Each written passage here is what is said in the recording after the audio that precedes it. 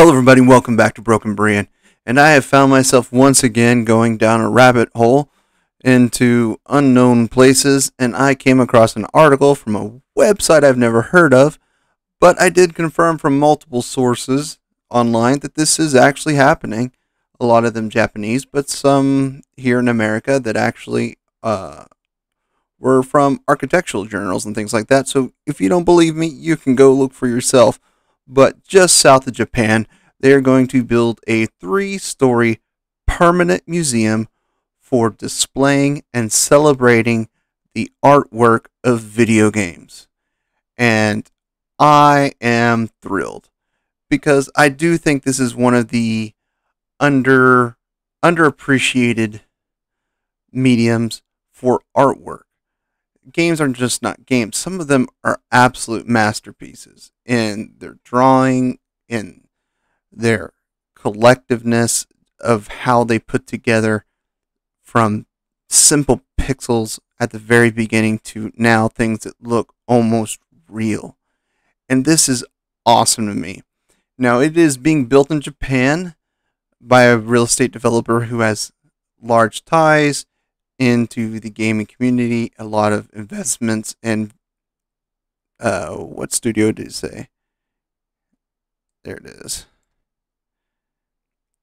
Koei Tecmo. I'm sure I butchered that, and I'm sorry. But I'm excited because, there's games that, oh, well, they're not going to have stuff like 8-bit games, like stuff we grew up on in NES or on the Atari, and I bet they will. Because although Atari was very, very rough graphics, stuff like that is where we came from. And it's only fitting that this be in Japan, as they are probably one of the largest, single-handedly one of the largest creators of video games, the most influential probably. You have Sony and Nintendo headquartered in Japan, so absolutely this makes sense. It's there, and this is just reason number 2372 of why I need to visit Japan.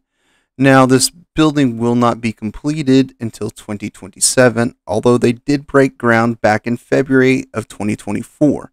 So it's going to take about 3 years to build, and this artist drawing rendering right here is, I believe I saw in one of the architectural journals, it's about 32,000 square feet of garden that will surround this museum. And that's just wonderful. It's not just going to be some building where you visit. Even the approach to the building is going to be gorgeous and beautiful, and reflection of nature into the art that is nature. The art that was wonderfully designed. And lead you right into designs by programmers and artists through the decades of video games. And I can't wait to see what installments they put in there, how they go about putting these exhibits together. None of the articles really broke down the details of how it's going to be, if it's just going to be displays, pictures. I'm hoping we get like full-on statues and things, interactive. At this point, it's got to be interactive, right? There's got to be some interactive parts to it, and I'm for it. And I do hope they do shout out to indie creators that have done marvelous work outside the mainstream video games. But I'm not going to hold my breath. I do suspect it'll be largely Japanese-based games that get the museum treatment. But that's okay. It's their museum, and it's built in Japan to celebrate video game art, and I'm not going to knock them for doing something that's culturally appropriate for them. I want to celebrate it. It's awesome. And I don't know what to say, but it's just one of those things that are like, this is so cool. I didn't even know how I got here, but I'm for it.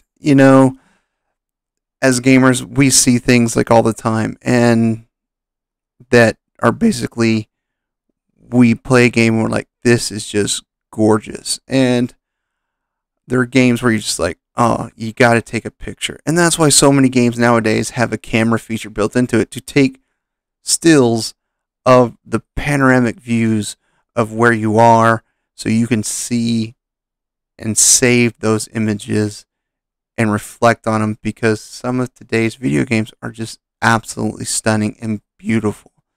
And I can't wait to see. I really can't. This is just a cool concept that,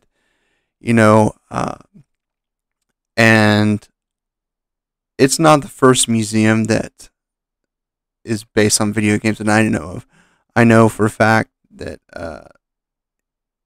I forget what suburb of Dallas, but one of the suburbs of Dallas, Texas, I've taken my kids to it, is the Video Game Museum, and it's largely interactive, and it's huge, and it's just a fun day, and it's just, you get to spend the day just playing around and looking and learning the history of video games. It's wonderful, from Atari to arcade to modern gaming. It's great, and I suspect that's going to be a portion of this museum, and I just can't really wait to see it. And I just wanted to share this because I don't know anybody else that knows about it. I asked a couple friends, they said, really? And I was like, yeah, check it out. And they're like, wow, that's cool. And I do want to say out just one little caveat. TikTokers and other social Instagram people like that, especially from Americas, stop messing up Japan for the rest of us before we get there, okay? Please. Stop it. And if you know what that's in reference to, there's several people that have gotten several areas of Japan locked down for all foreigners that you can't get into because of social media people pulling pranks and doing other crazy stuff in there. Stop ruining Japan. Leave them alone. We like what they're doing. It's cool. It's awesome. They're making a video game art museum. Leave them alone. I want to go.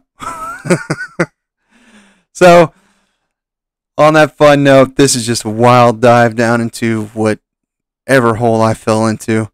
But I hope I fall into more interesting ones so I can bring them to you. Let me know what you're doing, how you're feeling. Press a like, please. And just let's talk about this. What characters do you want to see? What games do you want to see featured in a museum like this? I'm interested because I can't be the only one interested in this. So, until next time, my friends, as always, I love you all, and there's nothing you can do about it.